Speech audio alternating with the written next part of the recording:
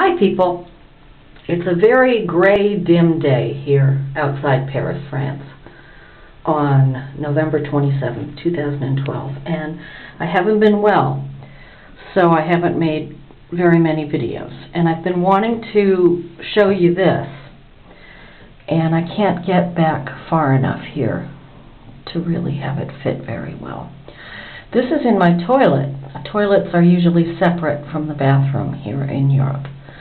And this is a lithograph of an old Currier and Ives print of a Civil War battle at Fort Donelson in Tennessee.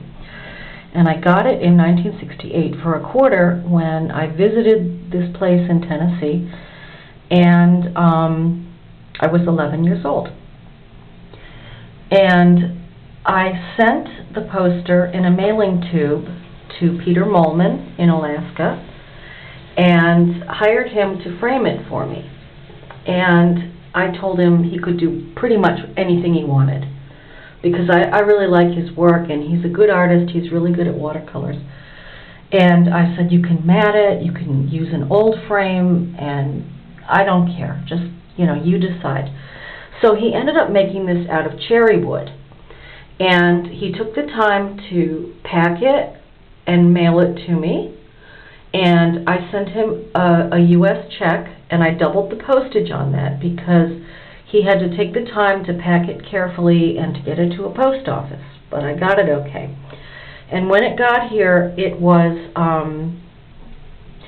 like the back had sort of come off, and I was so sick I couldn't deal with it. And I thought I might have to glue it or something, but in fact it just needed to be fiddled with a little bit, and I got it back together. And the frame is fine. The frame didn't come apart. And then I sent him another check for, how many hours he worked and a little extra, and so I'm really happy with it. And I recommend him for framing. I have a good person here locally, or I had one, but he got really flaky on me after a while, and I got kind of annoyed with him. So when I wanted something framed, I had Peter do it, and I think it was really worth it. Let's see, what else did I want to say? So thanks, Peter. I really like it. And, I forget what else I was going to say. But anyway, this is it, and Peter Mohlman has a YouTube channel, and I will put it in the low bar.